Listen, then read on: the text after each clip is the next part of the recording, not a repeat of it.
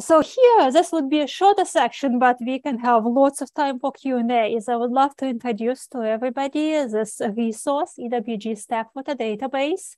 Let's see, do I quickly check in? Yes, I will come back to the previous slide, but I wanted to share the link. So everybody, if you want, you can write it down. You can use a search engine, ewg.org/tapwater. And I would love to tell about the kind of resources that one can find in the database. So together with a team of EWG data analysts, toxicologists, and people who understand a lot more about database architecture than I do, we have been building this resource since 2005. The EWG tap water database compiles data on chemical contaminants detected in the tap water all across the country in all 50 states.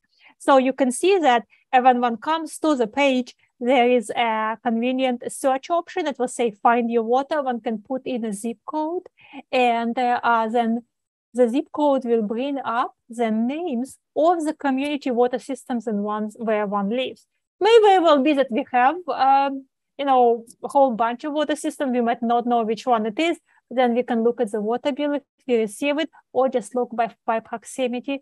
So what the database does is going through the different types of chemicals detected in the water, and then talking about the health impacts that those chemical contaminants can cause. The good news is that EWG does not stop there, that we have lots of consumer resources. In particular, I wanted to flag EWG's filter guide, because I would say that we as a society have not invested enough in recent years, really recent decades, into protecting and safeguarding drinking water quality. What happens is a lot of water infrastructure which we have in place is actually fairly old, decades old. I am based in Washington, D.C., which is where WG headquarters are. Now, some of that infrastructure is from late 19th century. Hence, it is slowly getting replaced, but nowhere near fast enough as it needs to be.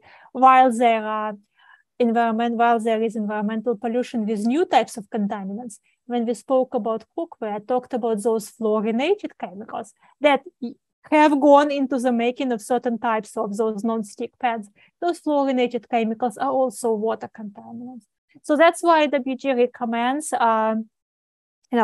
coming to EWG's filter guide, doing one's own research of even a simple countertop picture filter, such as the ones that one sees in the picture, can already remove a whole bunch of contaminants, not all of them.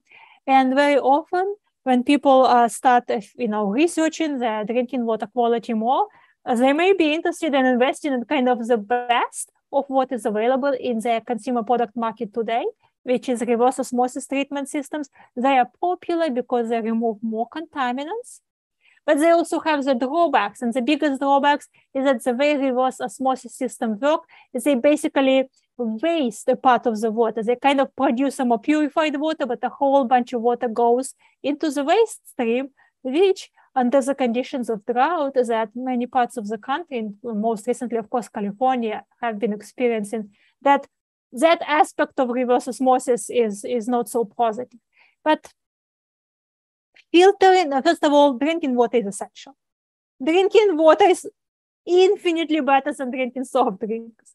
EWG does recommend for consumers to filter their tap water upon doing research. Some people, there are water systems in the countries that are really doing pretty well in terms of protecting their water quality, but really all across the nation, the challenge of contaminants in drinking water persists. And that's why many people who come to EWG website say, see what EWG has to say about water filters.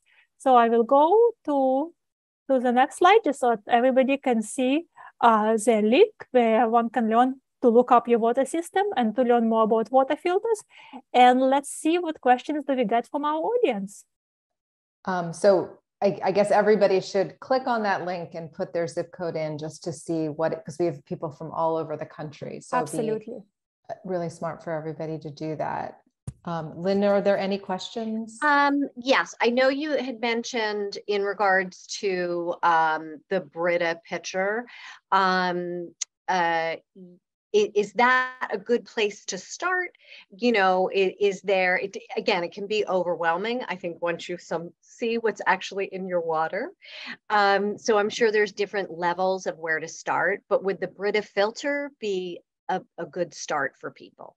Is, I guess, my question. That is very much so, and I would love to even, Brita is a brand, there are many other brands. So a pitcher filter with a replaceable filter cartridge, the one that one often sees on their countertop. Many people put that filter pitcher into their refrigerator because they prefer their water cold. It is a great place to start. Those type of filtration cartridges would remove many of the common water contaminants, in particular water disinfection byproducts. So important to emphasize here, water disinfection is essential. Water disinfection often, not always, but often uses the same chlorine or varieties of chlorine as we spoke in bleach, but it's a different type of setting. It's the big water plant setting where that chlorine is controlled, but still toxic and also cancer-causing disinfection byproducts do form from the use of chlorine. Chlorination or other types of disinfection is essential. Otherwise, we would have bacteria in our water. Not good. That's what they had in the 19th century. Not good. But that's a basic filter pitcher would do a great job in minimizing the concentration of those disinfection byproducts and also lead. Philadelphia, New York, Newark, Washington, D.C., we all have problems with legacy lead pipes that our communities are struggling to find enough funds to remove.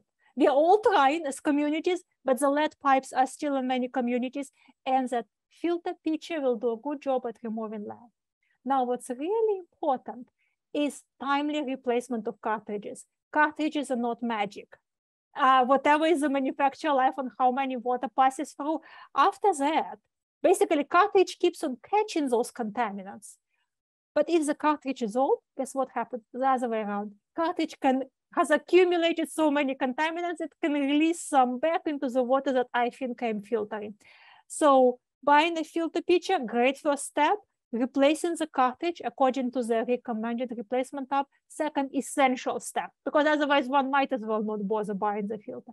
And that's a good point. And you need, right, and you need reminders to do that. Yes, reminders, put it on your phone, stick it on your refrigerator, whatever works. Nowadays, some of the fancy filter pitchers, they come like with a little light where it will blink or something, they replace the cartridge. I also do want to emphasize, we at WG realize that for many people in the country, even that routine expense of replacement filter cartridge may be economically too much.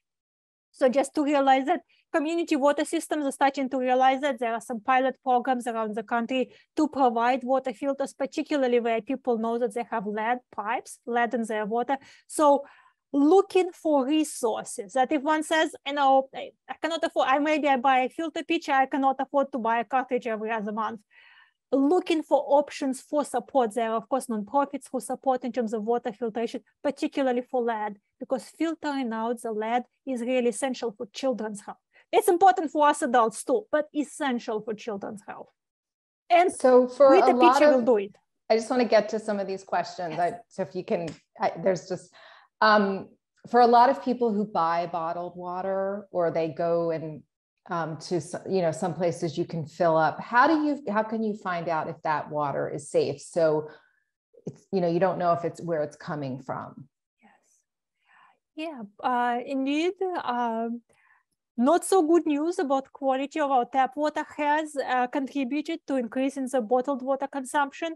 And it's simultaneously, it's economically just tremendously disadvantageous. And indeed, people don't know where the particular bottled water has come from. There have been some powerful investigation reporting saying that the bottled water that one buys in the supermarket in those big canisters is just local tap water bottled and marked up 1,000 times or some such thing. That's why economically, EKWG recommends that countertop filter. It will provide quality likely equal or superior to the local bottled water in a supermarket.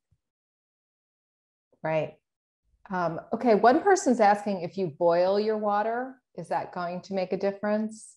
Well, if the local water system has issued a boil water advisory, likely because there has been a leak in a pipe and there is a risk that the distribution pipe system has had some bacteria sneak in, that water system will likely fix it. But if they issue a boiled water advisory, please boil your water, that is essential. You may or may not have bacteria in your water, but that's when boiling water is essential and may, if not save lives, then prevent diarrhea, and that is good.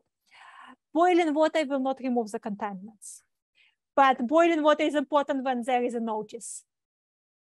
Thank you. Lynn, do you have anything, other questions? I know there's a couple of questions in regard to reverse osmosis systems. Any recommendations? People say, obviously that's really can be really expensive. I don't know if there's any recommendations for something that's less expensive that you know of. Well, I would like to share that we are seeing a lot of innovation in the home water treatment systems. I don't have, no, this is not the format to share specific shopping recommendations because there's so much diversity even in the reverse osmosis system.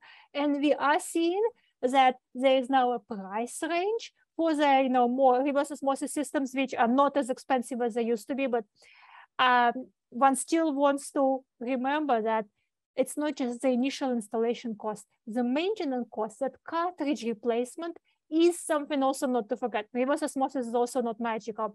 And there, a good question to consider is one going to do it oneself? Is it enough to change the filter in the pitcher filter? Less so on the reverse osmosis unless one is more comfortable with a screwdriver and so on. So that's a consideration when installing a reverse osmosis, is the cost of operation and maintenance over the life cycle of use of the product. I think one other question that's coming up, we had a lot of discussion around plastic. Yes. And now a lot of the containers for the water are plastic that are out there. Is that safe? Is there research that needs to be done to make sure that that water pitcher that's plastic is safe? So this takes us to the very important, in fact, essential research topic that so many people are now interested in, and that is the topic of microplastic pollution. And we are not, it's not quite the same as the big Pacific Ocean garbage patch with visible pieces of plastic which are floating out there due to our runoff from the land. But even from routine plastic products, that water bottle, guess what? It's made of plastic. It's probably shedding small, invisible to the eye pieces of that plastic into the bottled water that the user may be drinking. So those questions are now being raised about plastic-based water treatment systems. Many of them have not been definitively answered as yet. The state of California is making some great progress in a few years. We should have much more data about microplastic testing in California drinking water systems because many components of the drinking water systems themselves are plastic. So I think it's like an area of emergent research. And we come back to, it's still better to filter your water, but important, don't want that filter to sit open in the sun because it is the higher temperature exposure that can increase the shedding of the plastic component into whatever liquid that we are holding in it. Thank you. And just one other quick question in regards, there's a couple of questions that came in about water filter cartridges that are in the refrigerators. Are they effective? Is it the same issue of it's still, we need to replace those, or how do they work and function? Conceptually, water filter cartridges, most of the technology is based on activated carbon or granular carbon.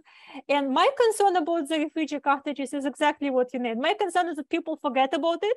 And it's like, oh, it's there once installed, and that they don't do timely replacement.